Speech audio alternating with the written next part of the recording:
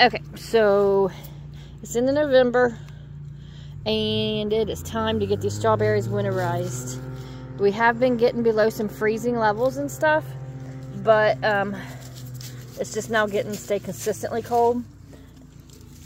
And so we're going to check out these strawberry plants here, and we're going to get them mulched over and winterized. So anyhow, as you can see, this here is a very wilty, dried up looking strawberry plant.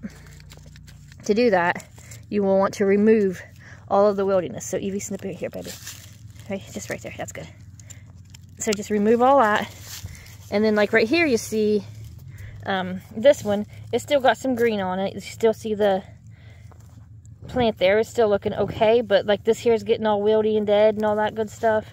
So it's time to get them mulched. They're going dormant.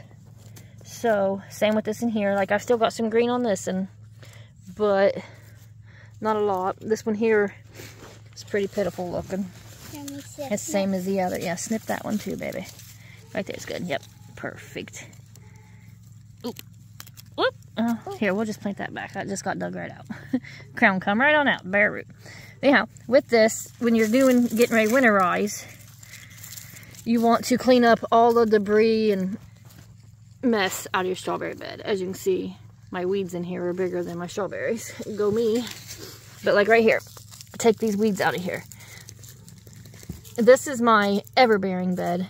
It's the same way to do for your June bearings. Just clean the bed up. Like right here, this one here, I just pulled off some of the dead stuff to it. But we're gonna just get this bed here cleaned up, make it look nice and ready, and then I'll get it covered with some mulch. So let's get this here cleaned up. Look at this. Alright, so for the most part, we got her all cleaned up here. Now it's clean. And so we're going to put some mulch on. Just get it good and covered. You need to have airflow through it. That way, you know, you don't smother out your plants.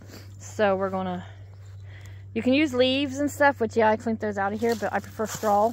So that's what we're getting ready to do. Cover with some straw. But Eva is finding a bunch of earthworms in here, which is awesome because we want them to stay in here. Because earthworms are super good for our soil. But it's alright. They'll appreciate it. It's like a blanket. They'll go down in the dirt and live all winter long happy. But anyhow, when I do this, you don't... Stop, Eva. You don't want to throw the whole flake on top because then it just will smother it out too because it ain't getting no air through because it's compacted in here. But for the most part, I just want to shake the flakes loose in here so it's good and covered and mulchy and nice and thick.